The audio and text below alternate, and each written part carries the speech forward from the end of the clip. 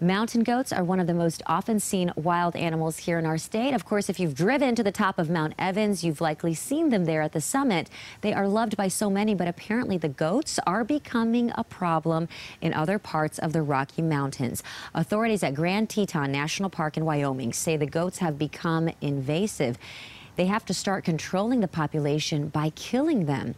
The concern is the goats are threatening the park's struggling bighorn sheep population. Officials say the goats are spreading diseases. Right now, some of the high Tetons are closed to the public. Aerial gunners contracted by the park will spend up to a week locating and shooting about 100 of those goats.